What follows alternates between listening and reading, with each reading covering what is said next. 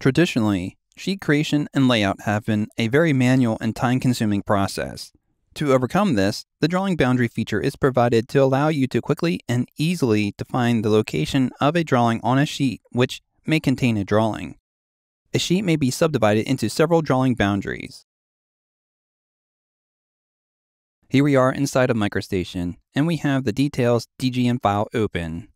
This can be found in the 09 Composing Sheets folder. As you can see, this detail sheet contains several details. 3 additional curtain wall details need to be added to complete the sheet.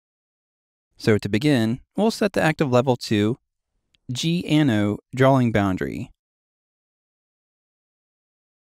From the ribbon, we'll pick the drawing boundary tool. And let's set the following options in the tool settings window. For the detailing symbol style, this will be default. We'll give this the name Detail-4. The drawing type will be Detail.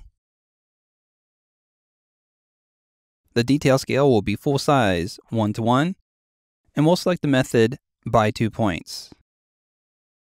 Coming into the view, we're going to issue a data point to define the first corner of the drawing boundary by snapping to the intersecting lines in the lower left corner of the upper left detail section, directly below where the column enclosure detail is located.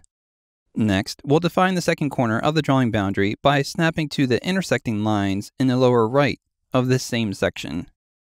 Then, we'll place a detail symbol by issuing a data point in the middle of this section, along the bottom. So here, we have designated a specific area on the sheet that can be populated by a name boundary.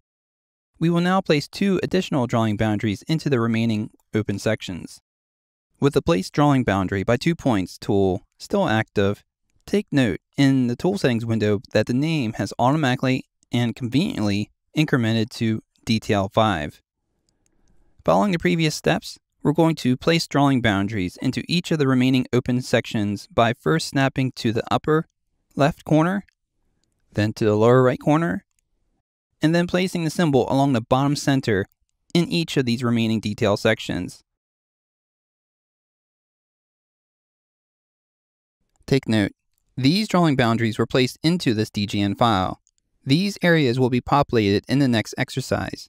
However, it is important to note that it is more advantageous to create drawing boundaries in seed files and/or design libraries. That is, of course, dependent on your organization or company's setup. This would allow the drawing boundaries to be standardized and available in any sheet. During this lesson, you learned how to predefine an area in an existing sheet model for placement of name boundaries.